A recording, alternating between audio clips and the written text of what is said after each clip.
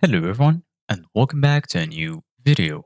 In this video, I'm gonna show you guys how you can remove animation from Google Slides. So if you guys want to learn how to do it, just follow the steps that I'm gonna show you.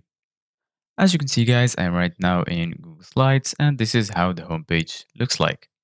So the first thing that we're gonna do is start a new presentation.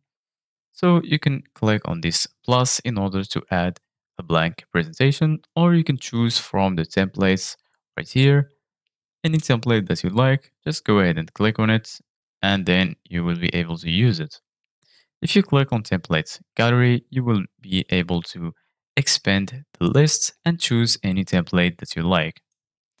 For example, I'm going to choose this one.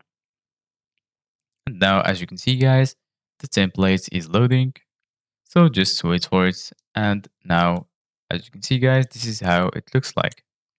So basically, guys, if you want to add an animation, just click on any item that you want to add animation to, and then go right here to the top, right next to Formats option, you're going to find Animate. Go ahead and click on it, and then this motion menu will pop out. And right here, you're going to find Slide Transition. So you can click right here and choose any transition that you like. Dissolve, fade, slide from the right, from the left, flip, cube, and lastly gallery. You can select apply to all slides and the changes will be applied to all the pages. And right here you're gonna find object animation. You can click on this little arrow and then right here you're gonna find the selected animation.